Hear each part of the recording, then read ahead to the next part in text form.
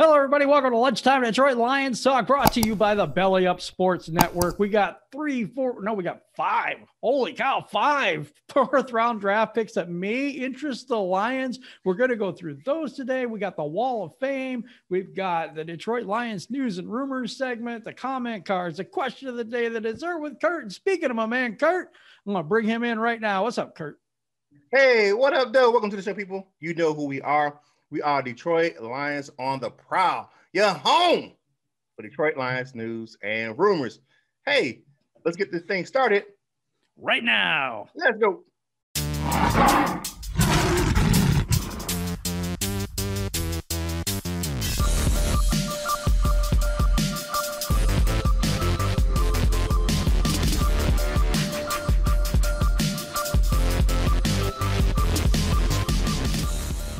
Hello, everybody. Welcome back to the show. And today we're going to look at these five. Why do I want to say four? Because five fourth-round picks. And who do you got first, Curt? All right, I got Elijah Moore. He goes to Ole Miss or the University of Mississippi. His position is wide receiver. 5'8", 185 pounds, junior as a true freshman. Moore caught 36 passes for 398 yards and 2 touchdowns. As a sophomore, he led the Rebels with 67 receptions, 850 yards receiving, 6 touchdowns. In 2019, in the Egg Bowl, which is against Mississippi State, which I don't understand that name, but Moore drew a 15-yard unsportsmanlike conduct for pretending to be a dog. I saw this picture. Urinated in the end zone following a touchdown. As a result, the extra point attempt went from a 20-yard attempt to a 35-yard attempt, which was missed by Ole Miss and lost 21-20. Wow. Yeah. Oh, wow. Moore finished his senior season with a school record 86 receptions for 1,193 yards, 8 touchdowns in 8 games, and played before opting out before the Rebels' final regular season game in order to begin preparing for the NFL draft. Moore was named first-team All-SEC and was a consensus first-team All-American selection, as well as a finalist for the Blitnikoff Award, which is the award for the nation's top college receiver. He was a consensus first-team All-American in 2020, as well as first-team All-SEC. He's probably been he'll probably be regulated to the slot receiver. Most of his snaps because of his short arms. Yeah, alligator arms. It won't help him going against press coverage. But Moore has a legitimate game-changing ability with his speed, explosiveness, and elusiveness. Now, that's one thing that Brian Holmes said he wants players that are explosive. Same thing with Dan Campbell. On top of that, he's also an excellent route runner and a scary run-after-the-catch threat. We haven't had that in Detroit since who? Golden Tate. Yeah, and a receiver who can haul in a pass and miss contact. So maybe a Golladay type of catch type of guy. One of the top slot receivers in this year's draft, which is what we need. We don't have one right now. We only have one receiver on the roster. So we need all the receivers we can get. Yeah, actually we do. Actually, we have two. Who's the other receiver? The one we got from the Packers.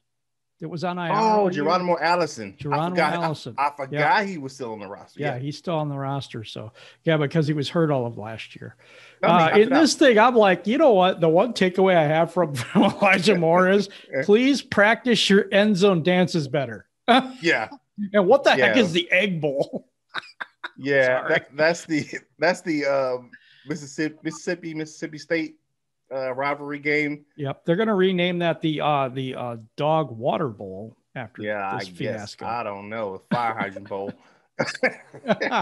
Okay, I got Cornell Powell. As soon as Powell arrived at Clemson, he was the bottom receiver of the receiver group. Well, that's encouraging. He's a wide receiver out of Clemson. He's a redshirt senior. That doesn't sound good either. 6 foot, 205 pounds. His wingspan is 79 inches. Holy God. That's some good wingspan, though. big dude. Yeah. The odds were against Powell in his quest for playing time. In his first 3 years, he received very little. He did play as a true freshman, but he only logged 12 receptions for 87 yards. As a true sophomore, he had even less of an impact. Are we trying to put this guy up or what? I don't know what the putting up just 8 catches for 57 yards and a touchdown. Powell's career at Clemson bottomed out in his 3rd year. Powell played just 4 games as a true junior, catching 5 passes for 63 yards. The Clemson wide receiver managed to produce limited routes as a return man. Oh, here we go. Okay, here we go. Regardless, he wound up redshirting heading into 2019. Powell has thoughts of transferring, but he decided to tough it out with the Tigers. He came back to the program as a redshirt junior, logging 15 receptions, 122 yards, and 2 touchdowns. He was still working on his degree. He returned in 2020 for his 5th season, and soon the opportunity revealed itself. T. Higgins left for the 2020 NFL draft, and Justin Ross was forced to miss the coming campaign with a neck injury. Ouch. Okay, now here he is. Let's go. Let's see what he got now. Powell's senior year had a slow start. Well, his whole career had a slow start. So yeah, he had a real slow start for real. But his final 8 games, he put up 45 catches for 825 yards, 7 touchdowns. He was averaging just 82 yards per season in the first 4 seasons. He averaged over 100 yards per game in the final 8-game stretch of his career. Okay, that's what I'm talking about. There we go. Powell no doubt adds depth to the 2021 NFL draft receiver class. He's well-sized receiver with good athletic traits. However, relative to receivers, his development is relatively stagnant throughout his career, and he only broke out in his 5th season. And even then, it took some time for his emergence to take root. Powell isn't as highly rated as a prospect as fellow Clemson wide receivers are Amari Rodgers. Nevertheless, his physical traits and team first mentality serve as solid factors to bank on in day 3 range, particularly from rounds 5 to 7. And so we were talking about 4th round picks, and we just put a 5th round pick in there. So that's great. Well, here's my deal with him. I don't like this dude at all. Hey, he could be a special teamer. That's what I see when I look at this guy. I would not draft this guy. Late 7th, late rounder, even undrafted not free in the 4th agent. round. I wouldn't. Yeah, not in the 4th round, but maybe he's a 10-foot pole. Maybe he's a what do you call that? He's an undrafted free agent or watch him come to the league and just set the league on fire after I said that. On fire. Yeah. Who you got there, Curt, for our next prospect? We got Merlin Robertson, which is Merlin. I haven't heard that name since Merlin Olsen. Yeah, maybe he could be a wizard or something and revive this team. Okay, he's an outside linebacker from Arizona State University, 6'3", 251 pounds. Okay, now he got some size on him. All right, yes, he does. He plays with some excellent instincts inside, and it easily gets to the ball. He plays downhill, attacks the ball carrier. Now he displays athleticism to drop into coverage and also cover running backs out in their routes. Okay, we need that. And necessary, he's able to go and he will be able to be a good core special teams player based on his aggression and fluidity in which he plays the game. Okay, we need that as well. All right, his scheme fit 4-3. Arizona State linebacker Merlin Olsen's standout freshman campaign in 2018 was just the start of the college career that's getting him nationwide recognition. He had 5 sacks in his first season in college, getting 77 tackles that year with 8.5 tackles for loss. Also, 3 of those numbers led the Sun Devils. He also forced a fumble and a fumble recovery. He was the first ASU freshman since 2001 to lead the team in tackles. That production led Robertson to being named the Pac-12 Defensive Freshman of the Year. In 2019, as a sophomore, he had just a half a sack and 3 tackles for loss, but made 64 tackles. In each year, he had 3 passes defense and 1 interception in his, that's sophomore year. Now, the outlook for Robertson's stock in 2020 is made uncertain for both for the coronavirus pandemic and college football, which changed the defensive coordinator at ASU. Danny Gonzalez moved on to be the head coach of New Mexico State, while Marvin Lewis and Antonio Pierce became co-defensive coordinators. The Sun Devils, only played 4 games in 2020, and in 4 games, Robertson managed 12 tackles and 1 interception. Yeah, we know Pac-12 had a very short, and I think Arizona State was one of those teams that did not play a lot of games at all during Right. the 2020 season because of the Right. Pac-12 had a very shortened season. So I mean, you get some guy, he doesn't have a lot of tread on his wheels because of the fact that he had to pretty much play a quarter of a season in his last year. So I mean, but he has a good motor. I mean, I looked up his stats earlier today, this morning. Um, I would say, based on what I saw from him, pretty impressive. So I would say he's one of those guys that definitely could have some good upside. Yeah, I like him actually. I think that wouldn't be a bad pick. He may actually go earlier than the fourth round. Yeah, he just may. to say, I got another linebacker here Who you too got? from the Ohio State University. We're going to call Oh, the him. team down south. Yeah, Gotcha. that team that nobody else likes here in Michigan, but maybe a few. He's an inside linebacker. He's 6'3", 241 pounds. He's a senior at the Ohio State University. Barron was a 5-star recruit coming out of high school as a true freshman at Ohio State in 2017. He played 12 games and had 14 tackles, which to me is not that good. He started 3 games. He only started 3 of 12 games in his sophomore season, but he got 24 tackles and a sack, so that's a lot better. Okay. He again played in 12 games his junior year in 2019, finishing with 43 tackles and 5 sacks. Boy, he comes along every year, doesn't he? In 2020, Browning played 7 games, 29 tackles and a sack. So pretty good. I don't mind that for an inside linebacker. Those are pretty good numbers. Yeah, because because they had that shortened season in Ohio State. Yeah, before making the college football playoff. Yeah, they did. And the thing is with that, he needs to be making more tackles than that, in my opinion. But that's just me. Yeah. The scheme fit is a gap control defensive front to keep him clean on the B levels, front diversity to allow him to, roam around free, blitz up the edge, do what he needs to do instead of him trying to control the gap and control the flow of the game. Difficult for him. Browning is at his best when he's not asked to anticipate the defensive flow, just like I said. It is instead charged with making reads in real time, finding the football, and that's what he's good at. And using his high-level athleticism to close the space suddenly to rally. He kind of reminds me of a Jared Davis. That's what I was thinking too. Davis. Yeah. If a team can feel comfortable with featuring a similar role inside, he's physically capable of fulfilling an inside linebacker role. Length, burst, and tackling. God, we need tackling. Yeah. Are Browning's best features, and is up to you to figure out how to best showcase them. Yeah, I think the Lions could use that, but I think they have that in Jared Davis, and I would love to see him re-signed. Well, yeah, I will. Yeah, I would definitely go with a more experienced Jared Davis, who was being underutilized last year. Well, the last couple of years under Matt Patricia. I'll argue with that as well. All right, last guy we have Israel Mukamua. I think that's how you say that. Something like that. Yeah, defensive back out of the University. Hey, I'm sorry if I butcher your name. Defensive backs out of the University of South Carolina. He played for the Gamecocks. 6'4". That's pretty big for a defensive back. That's 205 pounds. He got that guy's pretty big. Okay. All right. Israel played in all 13 games as a true freshman, 17 tackles, 2 tackles for loss, 1 interception, 1 pass broken up, and a forced fumble. He was named the second team All-SEC as a sophomore after finishing the season with 59 tackles, 4 interceptions, and 13 pass breakups. In 2020, he played in 5 games due to a recurring groin injury. He recorded 10 tackles and 2 interceptions on November 17, 2020, following dismissal of former head coach Will Muschamp.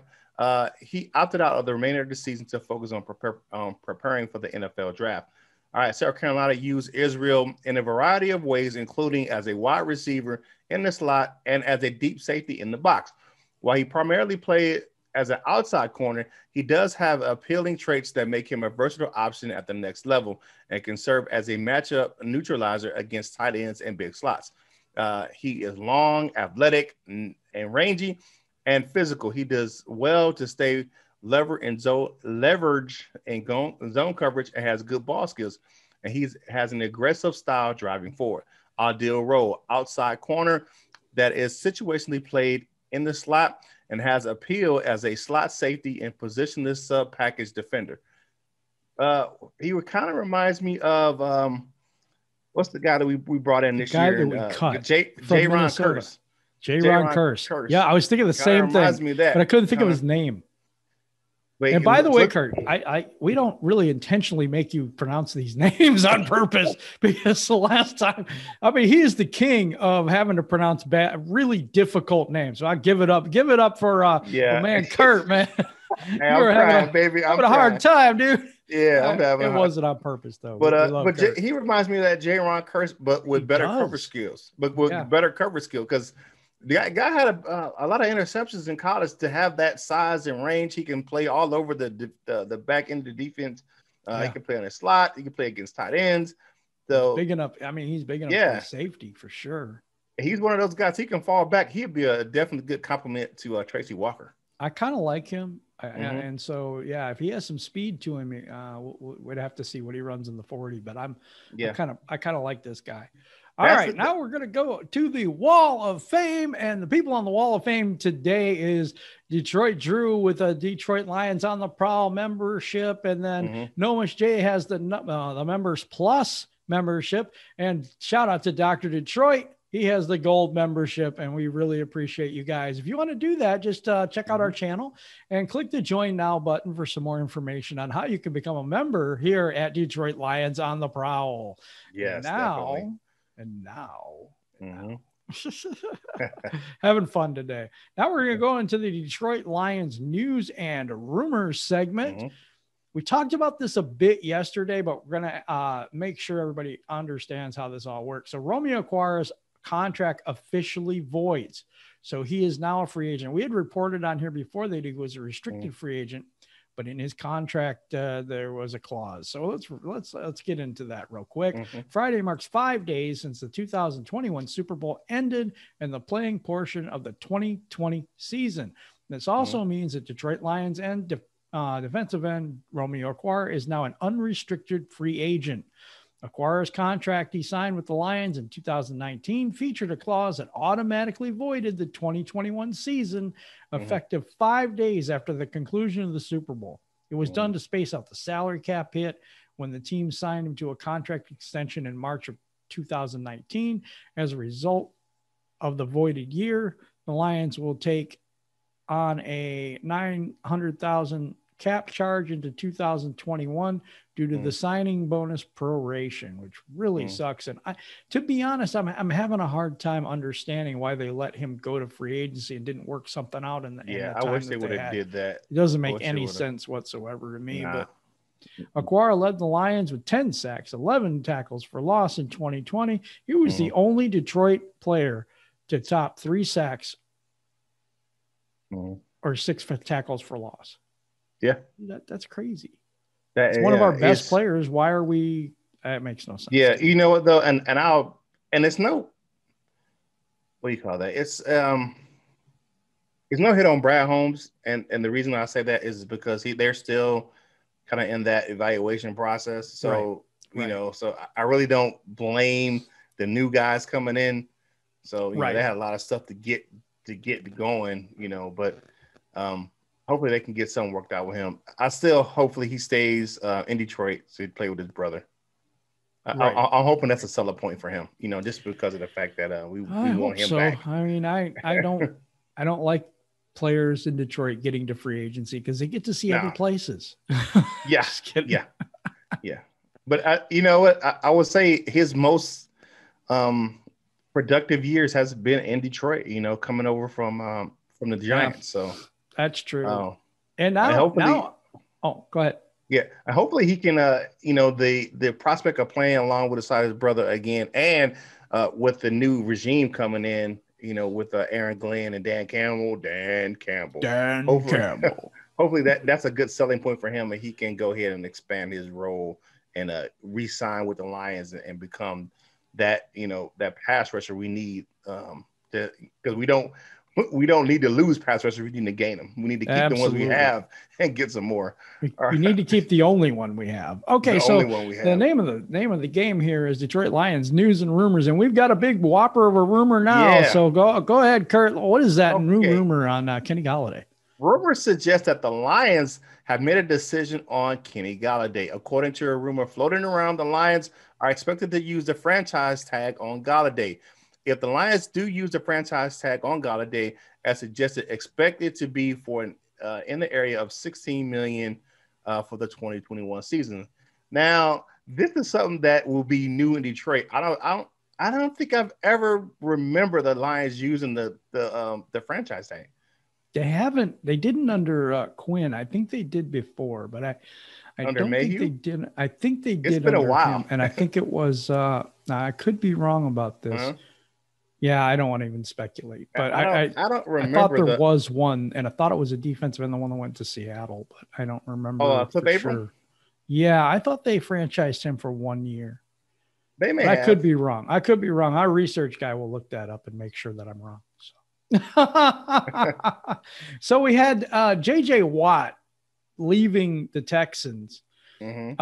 And the odds that he lands with Detroit, I think, are very small. But on Friday morning, the Texans star defensive end, JJ Watt, took to social media to share that he had met with ownership and asked for his release. He says, "I'm done."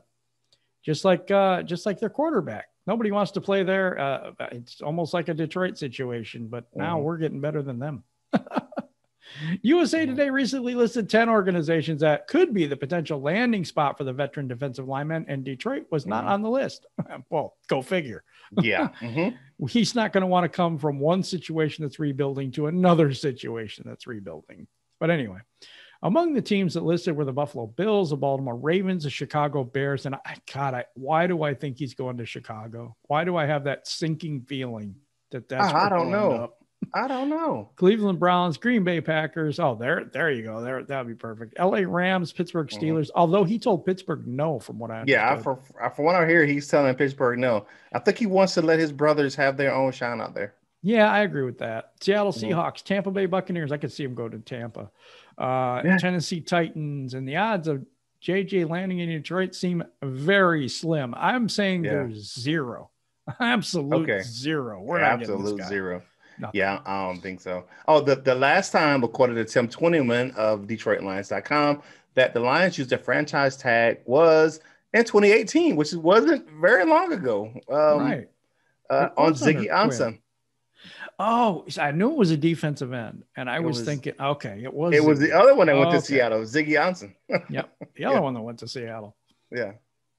Okay, cool. Let's get into your comment cards. What do you have to say about the video on Friday? We got Geo Raider. He says, "I'm not sure if the O-line rotation, God, that was an awful thing, was a product of the last regime and not necessarily an indication of talent or personnel." I don't know what they were doing that for. I think it was dumb.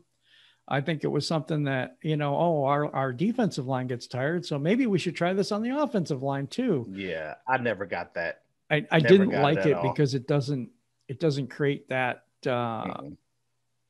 like synergy between the guys. You know what I'm saying? Yeah, it takes a while for an offensive you need that gel. You need that gel. You don't need to be rotating those pieces out. They're not like a defensive line. No, it's not the same thing at all. Nah, you don't do that. They're experimenting on being stupid. Okay, I think that's out of here, though. I do. Yeah.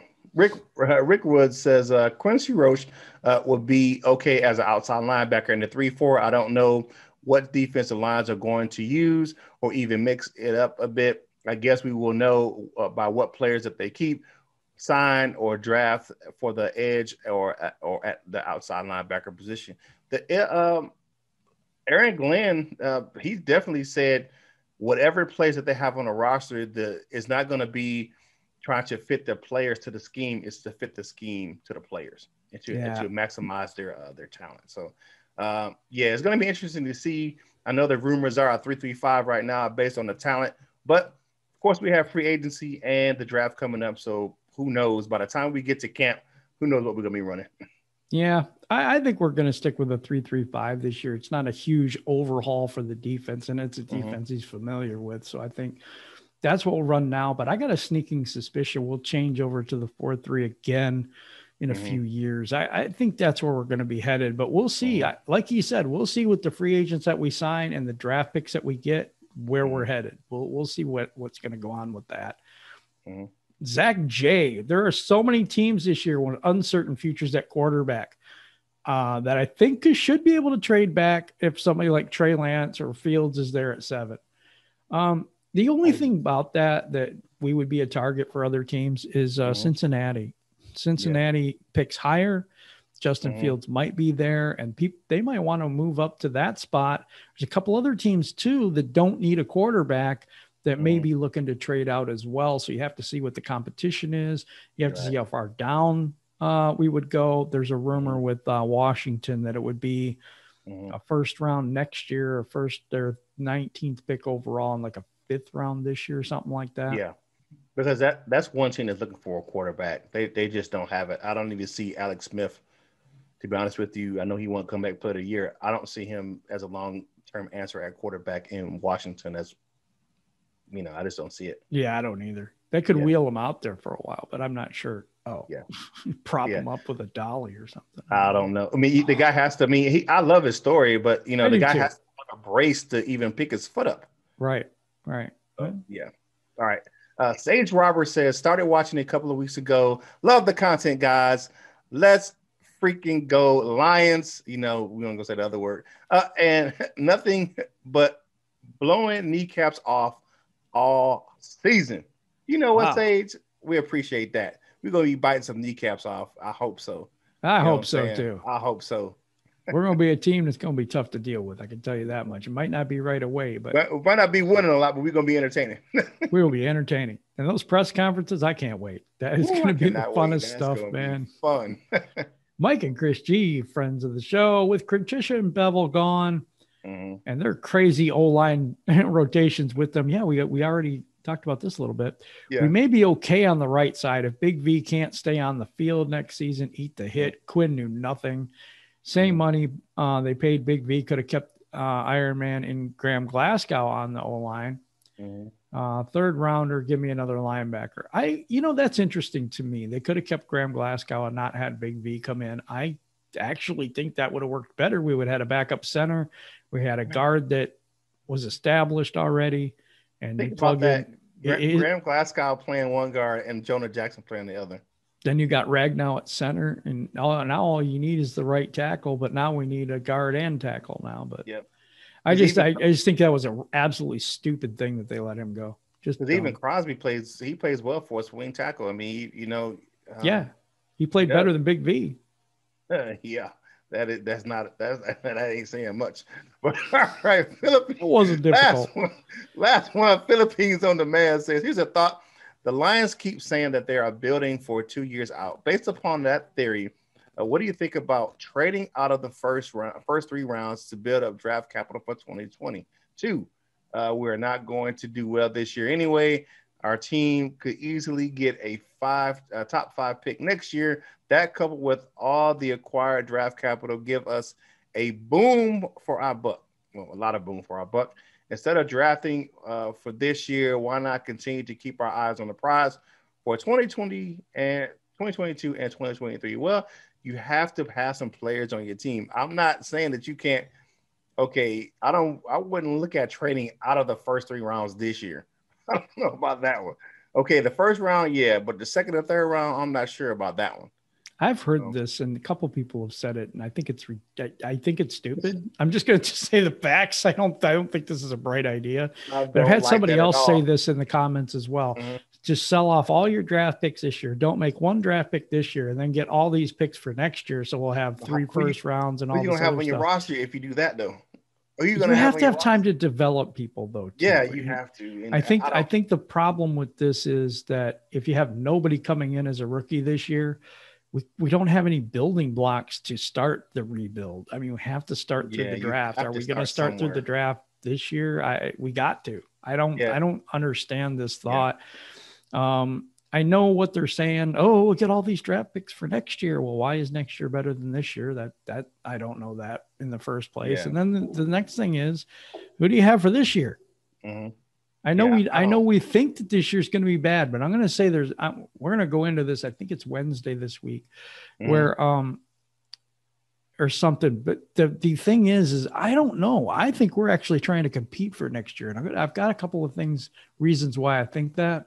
And so I'd hold the phone on that, saying that we're just going to be washed out for this next year. I would, the fact that they're going to, if they do franchise Kenny Golladay, that tells me that they want to compete this year coming up. Yep. That definitely is a key for that. And because you just don't franchise take a guy to keep him around if you're not trying to compete. Right. And you know what? They all said, hey, we're not going to be a team that's just going to try to rebuild. We're trying to retool and we're trying to be competitive each year. Every one of us, me included, have thought, okay, the next season is kind of a throwaway year, but I don't know that to be true anymore. So we'll see how that goes. We may not have the talent to do it. I don't know, but we'll see what they do in free agency. We'll see what they do in the draft coming up, because we got a lot of places that we need to plug holes if we're going to compete this year. Yeah, definitely. That's what I said I can look at, okay, drafting back, trading back out of the first round to get some more draft capital in those middle rounds. And we all know that Brad Holmes can work magic in the middle rounds because, look, he hadn't had a first round draft pick in like 6-7 seasons. Yeah. Yeah. and he's got a plethora of first round draft picks in the next 3 years. So, I mean, we'll see what he does with all that stuff. And hey, they could be traded to get players that are disgruntled on other teams. I'm just saying we could rebuild this rather quickly if we do use some of that draft capital to get established players. You just don't know what they're going to do, but that was a theme over there in LA. So we'll see how that works. Question of the day today: what fourth rounder interests you? Or maybe there's one we did not cover. Put them in the comments below. That's kind of the question of the day. It's kind of a thing where, hey, we went over 5 people that we could draft. One I wouldn't draft in a million years. But anyway, he's an undrafted it is what it is. He's an undrafted free agent. Yeah, it is what it is. So what do you guys think? What do you guys think about a fourth rounder? Give me your suggestions, and then we will cover them at a later time, at a later show, because we have a couple people that have mentioned a couple other guys to us. So we're going to do some profiles on them soon. All right. And now it's time for my favorite part of the show, the dessert with Curt. All right. Big number 95 is making another appearance in the dessert. PFF names Romeo Okwara the most improved defensive player in Detroit. Actually, he's the most improved player in Detroit, just period. He just had a solid 2020 season. You know, he led the league, led the Lions with 10 sacks, which was top 10 in the league. Actually, was number 10. So he had 10 sacks. That made him the 10th ranked pass rusher in the NFL for sacks. So during their analysis for all 32 teams, the 25-year-old promising defensive end was the Lions' most improved player of the year for the 2020 season. Sounds like a good dessert to me. Yeah.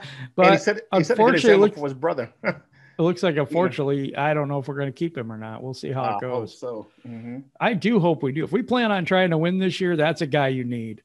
It is really a guy you need, I think. Yep. Okay. Appreciate everybody rocking with us today. This is coming to the end of the show. We are very much appreciative of our members. We're very much appreciative of people that are listening to us on Spotify and elsewhere. Take us, the show on the go. Everything that you're doing for us, we really appreciate you showing up, showing out in the premieres at 11 a.m. Eastern Standard Time, and that will happen today. So, and all throughout the week. So really appreciate each and every one of you. And for the very end of the show, I'm going to throw it to my man, Curt. Hey, you know who we are. We are Detroit Lions on the Prowl. Your home for Detroit Lions news and rumors. And as always, join the family. Subscribe to the channel. Watch the videos, comment on the videos, like the videos, share the videos. All of this helps us get this content to more Lions fans just like yourself. And as always, you can check us out right over there on bellyupsports.com. You can check us out, our page over there. You can get the audio link to this show. And you can listen to that audio on some Skull Candy headphones. Click the link down below and get an amazing deal on some great audio gear from Skull Candy. It is definitely a must-have, and a portion of the sales on that link help us grow this channel. And we know we do it for you, because guess what? You are our family. We don't have fans. We don't have viewers. We got family. And that's what we preach right here on Detroit Lions on the Prowl. Hey, happy Monday, people. I hope everyone had a very good Valentine's Day. We really appreciate that. Hey, and please celebrate your history this month. It's not, it's one thing. You all know that, February is Black History Month. So take some time out and learn some stuff about your American history. Hey, you know what you need to do, whatever you do in life. You got to boss up, ball out, and be the best version of you that you can be. From my man Jim, right here on Detroit Lions on the Prowl. This is Curt Steele, and we will holler at you real soon.